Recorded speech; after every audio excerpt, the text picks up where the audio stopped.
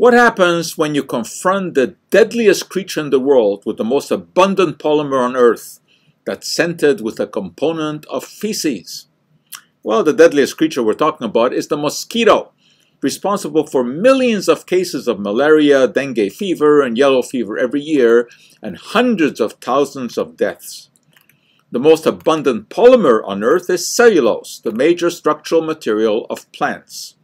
And indole is the fetid odor of excrement. It is known to deter mosquitoes.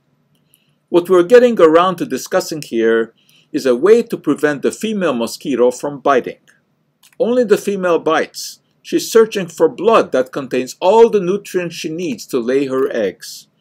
Male mosquitoes just service the ladies. Mosquitoes are attracted to humans by chemicals released from sweat, as well as by carbon dioxide that is exhaled. The most common mosquito repellent is diethyl-meta-toluamide, better known as DEET.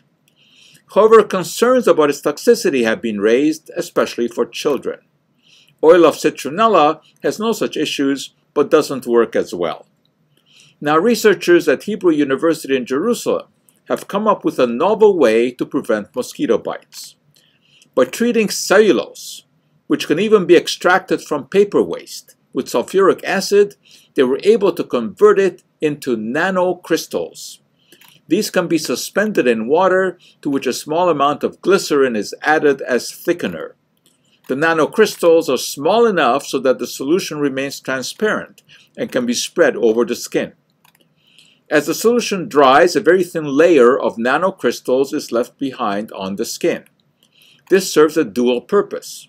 It prevents molecules from sweat that mosquitoes find attractive from being released into the surrounding air, and it also forms a barrier that the proboscis of the mosquito has a tough time penetrating.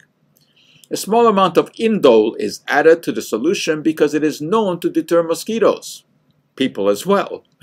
You may see flies hovering around the dung pile, but not mosquitoes.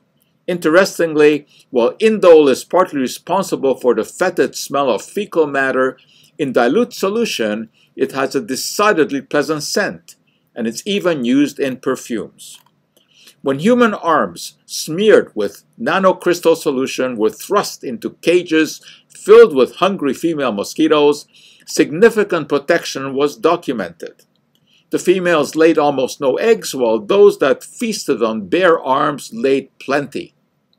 The next step is to see if a commercial product based on this technology can be economically formulated and used in the battle against mosquito-borne diseases. And that for today is our Cup of Joe.